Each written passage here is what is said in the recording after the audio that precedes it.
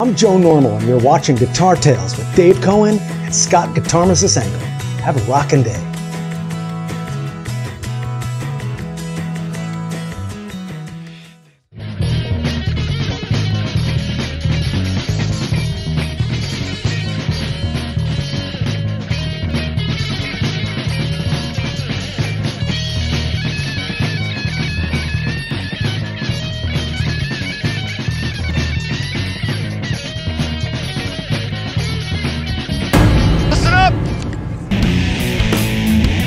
And I will listen up. Here we are in Noise Network Studios. This is Dave Cohen, and this is one of my favorite things that we've started doing on Guitar Tales. We call it the Intermezzo Show. Still supported by our friend Charles Larita over at Mischief Studios in Pennington, New Jersey. Scott and I still have to do a ride down there because I have some guitars that need his help. But thank you so much, Charles. This show is what Scott and I talked about that we do in between our regular shows, because every time Scott and I get together, including what will happen tomorrow night when we're having dinner in Asbury Park, we start talking, and we've been saying that's a show. And it really is. It's a couple of guys who really enjoy guitar music. Scott gigs regularly. I do not, but I love guitar. And we chat and we talk about things that might be of interest to you. So tonight, one of the things that we've touched upon in some shows that we really give a shit about is the impact of social media, but more specifically YouTube, and the ability to grab one of these guys and watch a video and learn how to play a song, and how that's impacted upon the young, the new, the older, and the established guitar players. How does it affect our growth? How does it affect our appreciation and enjoyment of the instrument? So, Scott, why don't you come in here and let's start talking about. Welcome. Good evening. Oh, your voice sounds really good tonight. We got our mics going, and I'm such a knucklehead. Scott was yelling at me. He kept saying, "You're on mute," because I did this. Let me see if I can do it on camera. And you can't hear me. And then yeah, make sure it's off. Okay. Talk. Make sure. Okay. Yeah. Right. So, you know, when Scott and I were in crappy bands together back in the day, like middle schoolish kind of stuff, and you know, when we had to learn songs, it was usually Scott teaching me or putting on a cassette tape and playing it over and over and over again and trying to divine what was there. So my question for you, Scott, I am not an accomplished guitar player. You are. You are, whether you say it or not. In the arc of your development as a guitar player, do you think those years when you didn't have what one might call a crutch, to help you learn the song, do you think that extra hard level of learning helped you grow? Well, I have to throw in here, in the early days, I was not a guitar player. I didn't start playing guitar until I was in college. Right, right. So when I was with you, I was playing drums and piano. Now, drums, to learn off a record, no offense, drummers, because I'm one of them, one of you guys, you can hear the drum beat, right? If you can copy that drum beat, and you're kind of good to go. And that's why everybody knows how to play YYZ on the dashboard of their car. We do. But once you try to get into chord structure, and trying to figure out what notes are what, and you got weird different tunings, and you're trying to figure out a Hendrix song, and it's an E flat, and you got a guitar that's tuned up to E because you don't know any better, and you're like, I can't figure out why this is so hard to play. You know, the YouTube revolution, it was huge for me, that even now to learn cover songs and stuff for the Smoke Jackets. Without that, it was very difficult. Like you said, you would learn a song from your friend. Yeah, but you always had that one friend that was good at guitar, right, in the neighborhood. Every band I was in high school, college, and even law school, I had to have the better musicians teach me. There were, I think, for me, there were very, very few songs, and the hardest song we did was "Spirit of the Radio." We got to that, and we did a moderately okay job with it, I guess. So how do you learn that "Spirit of the Radio" riff right there? How did that guy figure that out? I don't know. He just taught me. That's all I know. Did he get out? We had musician. We had the Guitar for the Practicing Musician magazine in those days, right? We can use the tabs. Once you figured out how to use tabs, it was like learning bar chords for the first time. It was like, oh, is that how you do it? Bar chords was revelatory for me. Yeah, same here. Yeah, I took in my life maybe 3 guitar lessons. One was from a girl, not even a woman yet. I was probably 14 and she was 16 in Hazlitt, New Jersey. Really? Yeah, she was taught out of her house, and she You taught me took guitar bar chords. lessons from my ex-wife. Yeah, right. Maybe. But it was one lesson, and she taught me bar chords, and it was revelatory. But then again, one lesson, and I didn't master it then, but I had it understood what you could do and how you can move your hand around on the neck. But my question for you is a little more specific.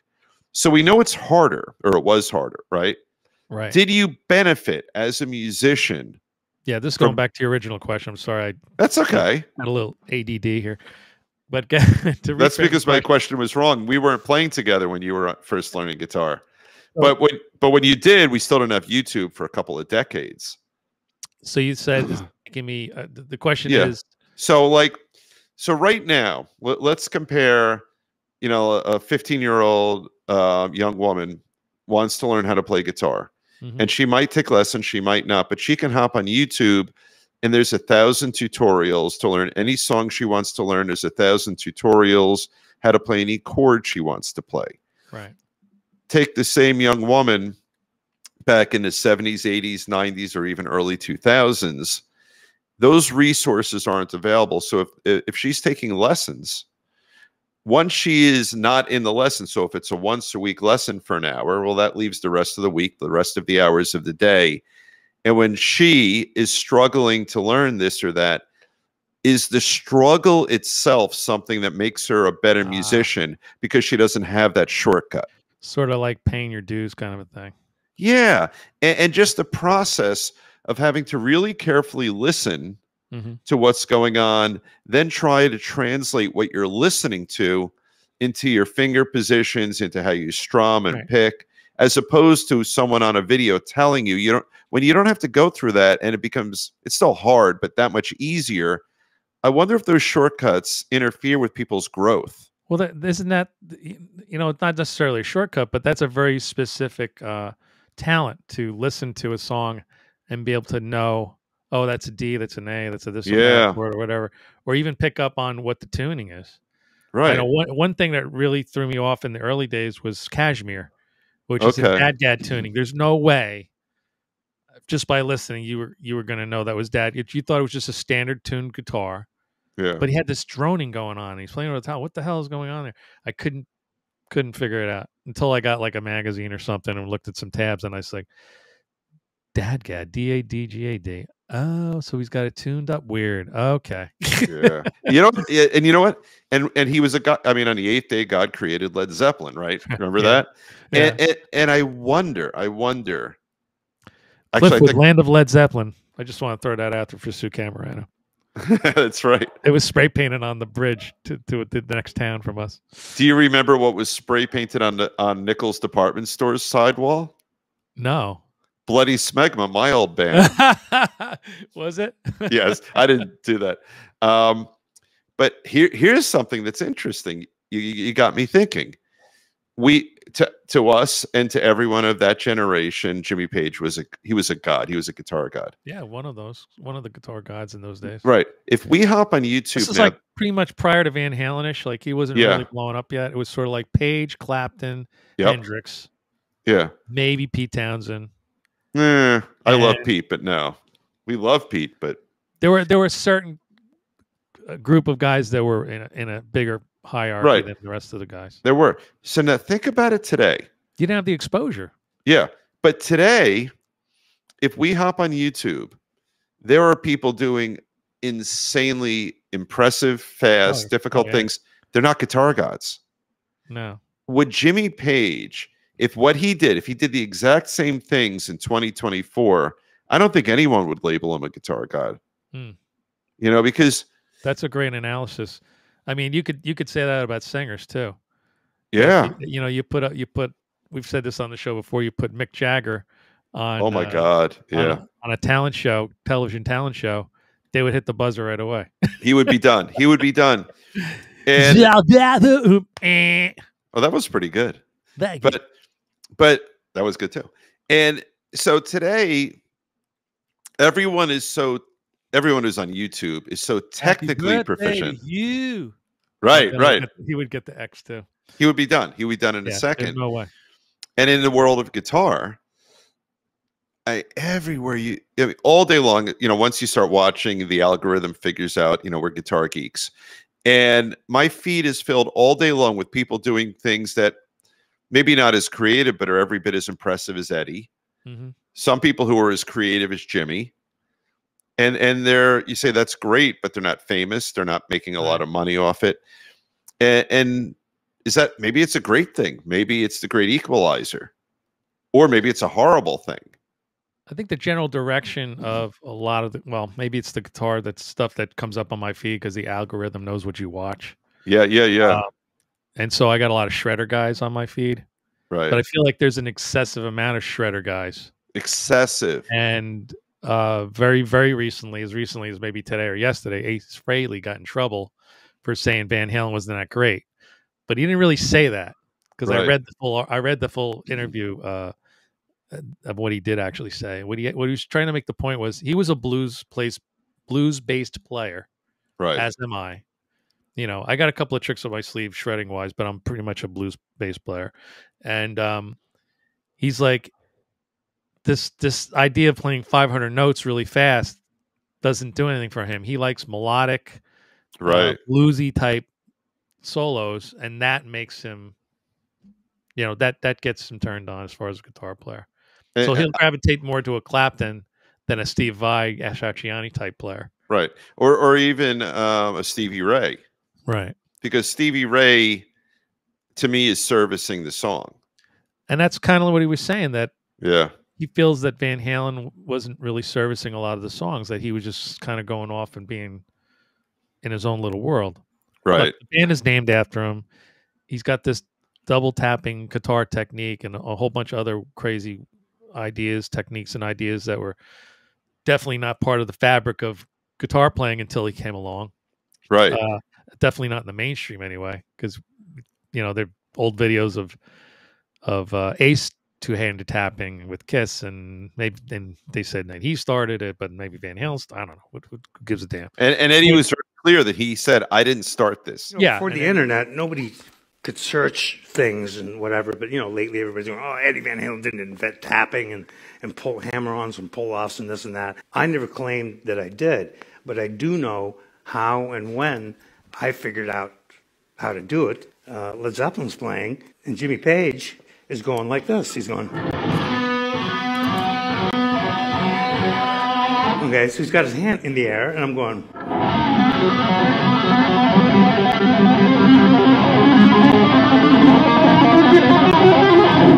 So basically, I just moved the nut. Instead of using this hand, I use this hand. So like right now, if I go like this, you can't tell which finger I'm using.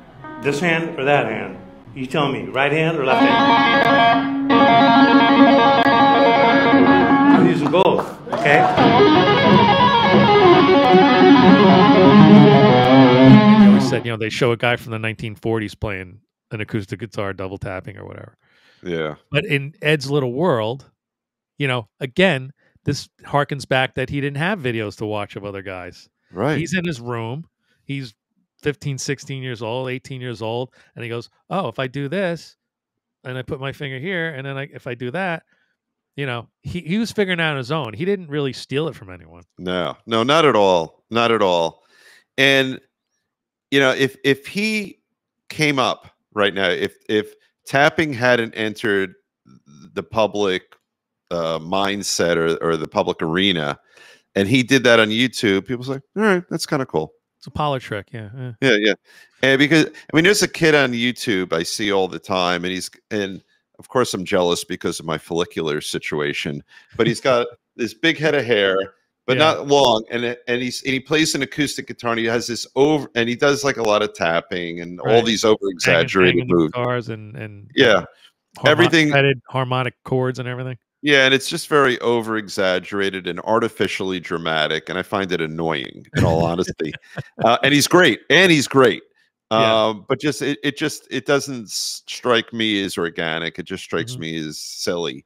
But if Eddie came up like that, and all the joy that we see in his face and the joy we hear in his music, maybe a crotchety old Dave Cohen would say the same thing about him. Yeah, but But you get Ace's point, don't you? That I He do. wasn't saying Eddie sucked or anything like, or I'm better than Eddie or anything like No. that, which is the way they portrayed it in the media to make it look like he was an asshole. Yeah. What he was really saying was he felt like a lot of times Eddie wasn't servicing the song. No. That he was just sort of showboating and playing all these notes and stuff. Well, you know, you're bringing into my eyes and my ears, so to speak, that very famous clip of him and G.E. Smith. Do you remember that one? Yeah. Yeah, maybe because I've watched that 1,000 times, and I think that's one of the places where it's kind of apparent. Mm-hmm. You know, he comes up with a little riff, and they start jamming it, Right. and then the SNL band has always been great, and this particular version of it's great. That I mean, sure, that was rehearsed, but Paul Schaefer Yeah. put together something years ago called like the All-Star Garage Band. I don't know if anyone try to look that up on YouTube. Right. I guess it was like in the 90s. So he brought on Eddie, he brought on Sambora, and they had a couple of drummers, and everyone in the band was very famous. And Paul made it a point to say, we didn't rehearse any of this. This is just us playing our childhood favorite things. Right.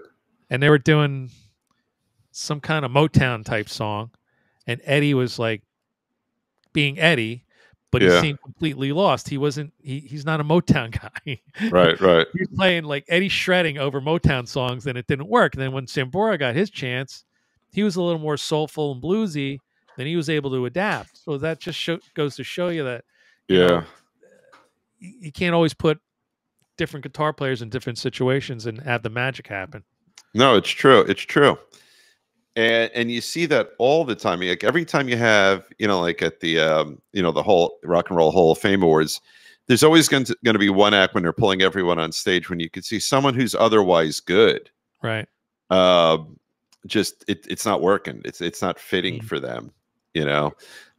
A lot of those big monstrous jams like Rockestra, remember that one? That was Yeah. they had like 9 different guitar players playing at the same time and playing different solos, and you know, like half of the guys were doing sort of a Chuck Berry imitation, the other half were doing a Clapton imitation, and that it's hard. That was a situation where they just couldn't be honestly original with the kind of music they were given to play.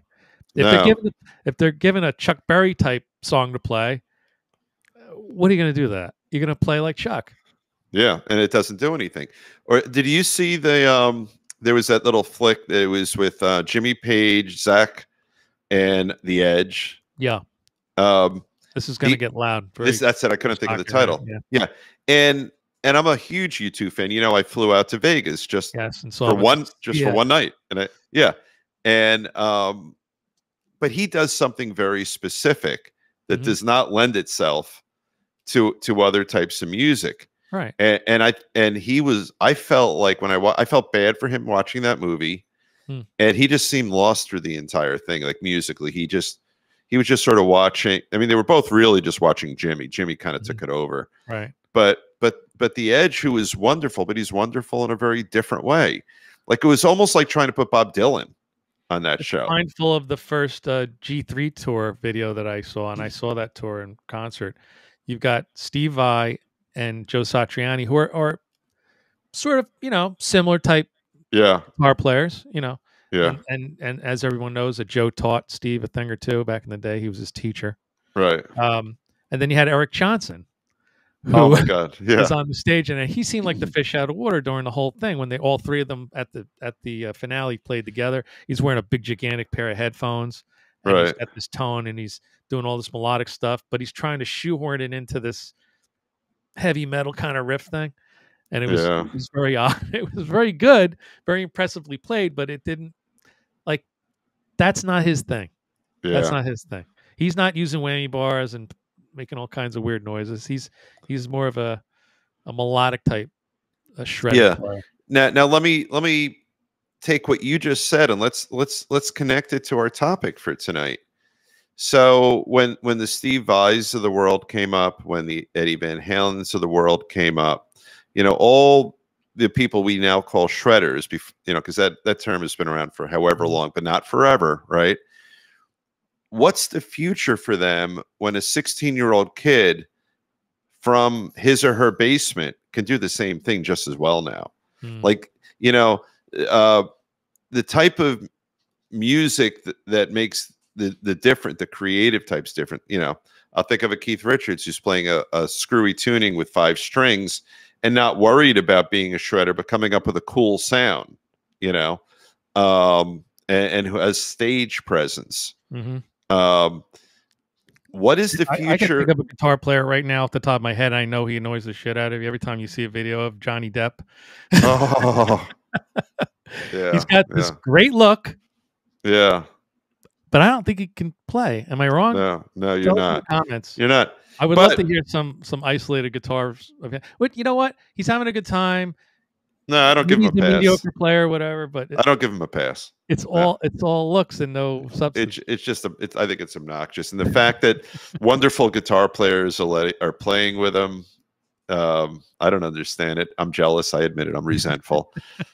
Handsome, rich, successful. Has hair. Yeah, has hair. Really good hair. Really expensive vintage guitar. But I think you just made that point. So in today's world, he's doing something creatively that, you know, the basement shredders aren't. So the basement shredders, and it's all over your feed, right? There's going to be a 16-year-old kid from, you know, Dublin or London or Detroit or Tallahassee, who is small world now. Yeah, who's playing Eddie-styled leads maybe better than Eddie. But in terms of folks, you know, Johnny Depp, as much as, you know, it's so much fun to read the comments every time they post a video. But he's doing something very creative. He's cultured this little look for himself.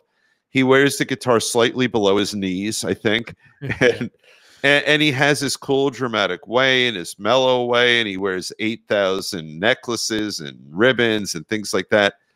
But he's creating sort of artistically, he's creating a look and a vibe. I mean, you know, and maybe that's what it means, you know, because you cannot, you know, just hop up to a producer or try to, you know, make it by saying, I can play really, really, really fast all over the neck. That gets you, I would guess that gets you nowhere right now. Right. It's hard to break in that way.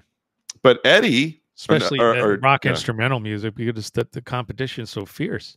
Yeah, or just AI will just do it at this point. You know, I haven't even tried that. But then again, I said Eddie before I meant Johnny. You take a Johnny Depp, a young up and coming Johnny Depp, who's going to say, I could create a vibe. You know, I could create a look. I hold my guitar in a sort of a unique way, and I'm you know, modestly competent on the guitar. And subtly in the world of YouTube, maybe that is a bad, you know, impact of it, that, you know, a creative shredder is going to get lost in the mix. Compared, and they'll take a Johnny Depp any day over a shredding guy. Yeah. Yeah. Which is a point we made on the show gazillion times. Yeah. If you don't have stage presence I don't care how great you are. Yeah. You gotta look the part. You gotta have, you know, put on sunglasses or whatever the hell, or wave your hair around if you have hair. Yeah, right. But you throw guys the guitar around your back, play behind your back, whatever it takes. You guys pull out kazoos in your songs. I think it's so much fun. Yeah. You know, we have a megaphone this year, which is going to be interesting. Thank you, Amazon. Wireless back in 52. Oh my God. Oh, I like that. We'll be using it for 2 different songs. Tommy holds up signs from the drum kit. Yeah. You know, and so in terms of what the technology and more specifically YouTube does, you know, maybe, just maybe, an impact of it is that it's making us work extra hard to do what Scott's talking about, is to find, you know, creative ways to keep people happy and entertained.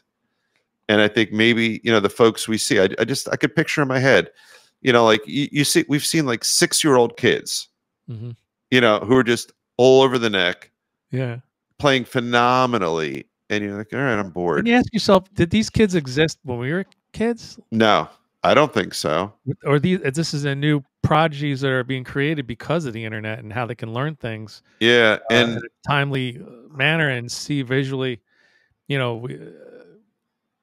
we didn't. You know, we had talked about this with our upcoming guest Ryan Cook, who used to look at Circus Magazine and Yeah. Rock Concert and Midnight Special and all that stuff to visually see things because it wasn't available anywhere. No. And now, when I was a kid, you were in my house many times. Do you remember the piano we had? We had a little stand-up conversation pit, but I don't know where the piano was. It was right next to it, and it was actually a player piano with those little those paper with the scrolls little holes in the paper. Yeah. So the kids who can shred all over the neck, I would posit that many of them, not all, but many of them, are that player piano. Like, it's not that there's thought, soul, or love in their playing. It's just mom and dad are just forcing them to take lessons and look at YouTube and learn all this stuff. And they're doing it the same way we might send our own kids to play soccer or something like that. But it's not. At some point, though, the love of music takes over. It has to, right? And you get your own inspirations. Yeah. Playing drums, starting off playing drums. My dad was a drummer. He was kind of like my first teacher. And then he was teaching me a lot of jazzy stuff with brushes and mallets and all this stuff. And then when he wasn't teaching me, I was just home clowning around. Right. I'm playing the Who. Yeah. Maniacal Keith Moon drumming, smashing everything and hitting everything. And he was like, whoa, what are you doing? You don't have any technique. No, this is Keith Moon. How'd that go? That's right. I'm sorry. I was off tonight. Whenever I make a weird noise, Dave asks me to do it again. Yeah, I do every time. You want to talk about some guests we got coming up? Yeah. Look at this in a secret way. In a very secret way. You can wrap up our intermezzo show here. Yeah, we have a gigantic guest coming up. One of the legends and giants in not only the guitar world, but in the entertainment guitar world, meaning not just sitting home alone, but recording albums with multiple bands, recording albums with an extraordinarily famous legendary band, performing with an extraordinarily famous legendary band, being on stage with legendary folks, and one that'll hint, producing an album by a Guitar Tales guest, and I'll leave it at that. There you go. Yeah. And then we may have a new sponsor coming on board soon. That's right. From Asbury Park. We're working on it. Yep, can't give any more hints than that. Yep. We'll leave it at that. Yeah. Don't worry, Charles Liberty, you're not going anywhere. We'll have two sponsors. Yeah, we are adding to the cadre, if you will, of guests. So, really great things coming up. And these shows are great because it's just Scott and I doing what we do every time we chat anyway. But if it's of any interest to anyone, which we hope it is, you can get a little out of it. 3 or 4 views. Maybe that many. Yeah, that's right. Well, this was a lot of fun. We want you to stay tuned for all our shows and do what Scott always asks you to do. Click, hit subscribe, hit like, whatever platform you're watching. We made about $12 last week on the show. We're very proud of that. So that'll maybe pull us up to $12.50. But no, here's a statistic for you. 97% of our viewers are not subscribers. Right. And there you go. You do. So that's what helps our show. I mean, if you like the content, hit the like button, subscribe, please. We're not going to bother you with all kinds of emails and stuff. We're not. No, we're not like we do it. This is a labor of love from two old friends from the 1970s. But what's really cool, and I like to brag about this, is that there are statistics we've seen, that we get from the Facebook analytics. There have been months when we've touched 750,000 people. So we appreciate you guys. Yeah, it feels really good. So with that closing note, we want to thank you so much for joining us. And the next show you get from us will be from that very, very well-known person. So we'll talk to you soon on Guitar Tales. Dave Cohen and Scott Guitarmist from New Jersey. Yeah, I thought you were going to say Jersey and Noise Network Studios in Jersey. And Noise Network Studios. And we're going to have dinner tomorrow night, Dave and I. Right. We'll have something to report back to you. Yeah, that's right. All right. Have a good night, everybody. Take care.